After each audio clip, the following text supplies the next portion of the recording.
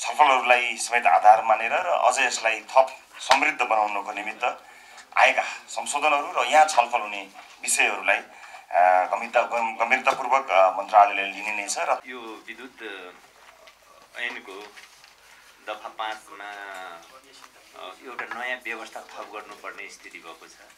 त्यो भने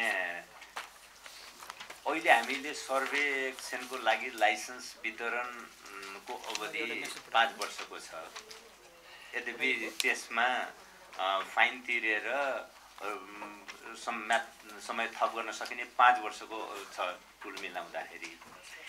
कतिपय अवस्थामा कस्तो आइपुग्दो रहेछ भने काबु बाहिरको परिस्थिति, कहिले कोभिडको कुरा छ, कहिले बाढीको कुरा छ, यस्ता कि काबु बाहिरका परिस्थितिहरू, विपद, अब भनौँ आम हडताल, कर्फ्यू जस्ता काबु बाहिरको परिस्थितिमा 5 वर्षभित्र उक्त काम हुन नसकेपछि के गर्ने भन्ने एउटा व्यावहारिक समस्या आउँदो रहेछ।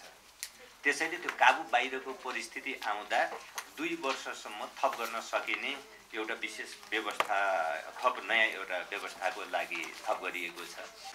हेर्दाखेरि धेरै देखिन्छ हैन, तर एउटा पर्टिकुलर त्यो समकक्षता युजीसीमा ल्याउने भएपछि अरू सबै युनिभर्सिटीको एकनासै संशोधन हो, यो त्यति लामो चाहिँ हैन।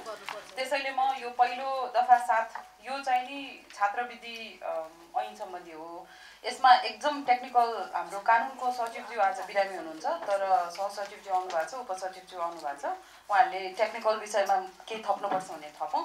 तर यसमा यो 7 नम्बरमा आएको चाहिँ नि बेसिकली हाम्रो एजुकेसन सिस्टम आधारभूत माध्यमिकमा गयो।